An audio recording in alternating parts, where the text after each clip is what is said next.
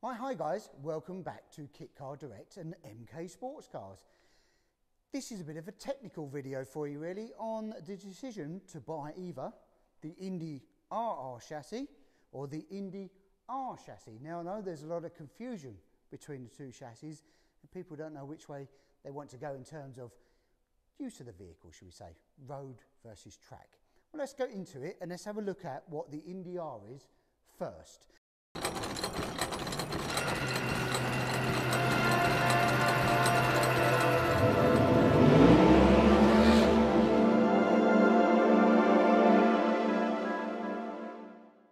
So the Indy R is a square tube chassis with 25mm box section, 16 gauge, 1.5mm wall. So it's all square tube all the way through, but we do use round tube in all of the centre tunnel sections here in some of the other areas. But fundamentally, the main chassis is all square tube. And then on the Indy R, as we say, these are also, we'll zoom in on this, these are what's called a polybush base car. So it has this here with a crush tube and a rounded bush in there. And that sits on the wishbone, that way round actually, Sean, get it right the way round, that's it. So as a polybush car, obviously there is minimum adjustment on it in the sense of setting up for caster and for toe and toe alignment on the rear of the vehicle. And this would sit on, we have a similar wishbone that sits on the back of the vehicle. So it's kind of set in the factory, so perfect for a road car and occasional track day use, where you don't really want to mess around with the vehicle and it's setting. So it's square tube right the way through. Now, other than that, right the way through the chassis, all the bracing and everything we do on this particular chassis is no different to the RR. We don't change anything in terms of any structural things on the rear end or the front end of the car. And then you have a cage option of 50mm, 38mm inboard with side impact bars, or just a roll bar, a cross-brace roll bar on the back. So that's the Indy R square tube chassis, really developed to sort of 50-50 road track use. Now let's get into the Indy RR. The Indy RR, still 25mm round tube chassis, but it is round tube all the way through the vehicle, right the way through in the whole back end. The only square tube on this chassis is the top section here where you mount your seatbelt fixings. That's in, and the bottom fixing there. It's the only thing. The rest of it is all round tube right the way through really for all its support structure. And then also we have here, this is a rose joint, so we have rose joints that screw in and screw out, which will fit into the top section here. You can see they're very, very different, if I put the two together, in terms of where they fit and the size of them. Now, if you're looking for adjustment, you're looking for a track day use, this is fully rose jointed so you can adjust and shim according to caster and camber and toe of the vehicle as well. So quite a big difference in terms of adjustability in what you want to do. Now this also, with the round tube and the RR chassis, as we call it, we do the option with the FIA roll cage on here as well, which bolts in.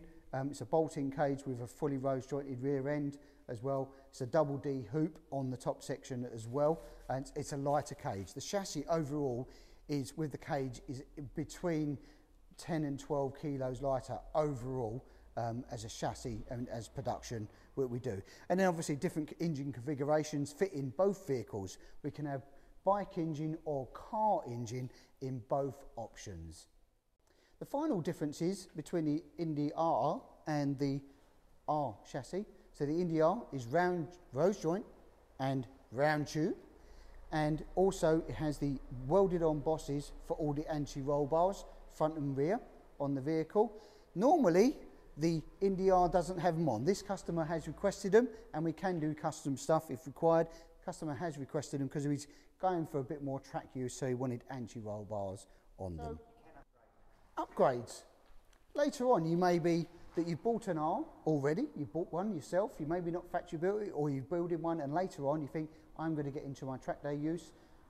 Well, you can fit an Indy RR wishbone onto your R chassis, and it will convert it into a fully adjustable chassis, fully rose jointed all the way around. And even if you wanted to, you could just go front wishbones or rear wishbones in an Indy R as well. So the Indy RR as a cost versus the Indy R. Yes, it's more expensive as a chassis. We're talking minimal hundreds of pounds here, but it is a much more labour intensive chassis to make because every joint has to be butt jointed rather than a square flat finish. So they have to be done. The round tube is a little bit more expensive to make as well than buying in the square tube chassis as well. And then the factor in terms of the wishbone, obviously there is a considerable difference in cost between a £15 rose joint, well £15.99 rose joint versus a polybush, which bonded bush it pushes into your R chassis. So they're the main differentiators, because you have, on this, you have rose joints and shims versus a polybush and crush tube.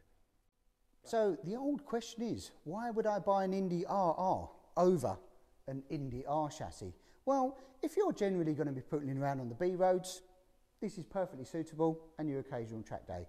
If you're a racer and you would like to tweak your car, ex-karters seem to love it, you like to play around with your car and adjust its time and get it really dialed in for track use, and that's what you fundamentally use it for, whether it be racing or track use, then the RR is definitely the ticket for you to pull into. The RR chassis will deliver upon what you want to adjust the vehicle, set it up, all the parameters, all the tow, and etc. And especially if you're racing the vehicle, you can then tweak it and adjust it accordingly to what that track will do. This particular vehicle, although average driver probably getting into the two vehicles wouldn't know the difference once they're set up correctly, this vehicle, obviously it's slightly cheaper to run, it's much easier to maintain and less difficult to set up because it's there for you in the basic setups. But track use, race use, road use, occasional track day, they're your two options, guys. So if you want any more information about the Indy RR or the Indy R chassis, obviously you can contact us at mail@mksportscars.com or contact us on the telephone number that you'll see below. But if you subscribe to our videos, remember that, press the subscribe, it'll always pop up and you can contact us via that or our Facebook page as well. Good luck, guys, purchasing your next project.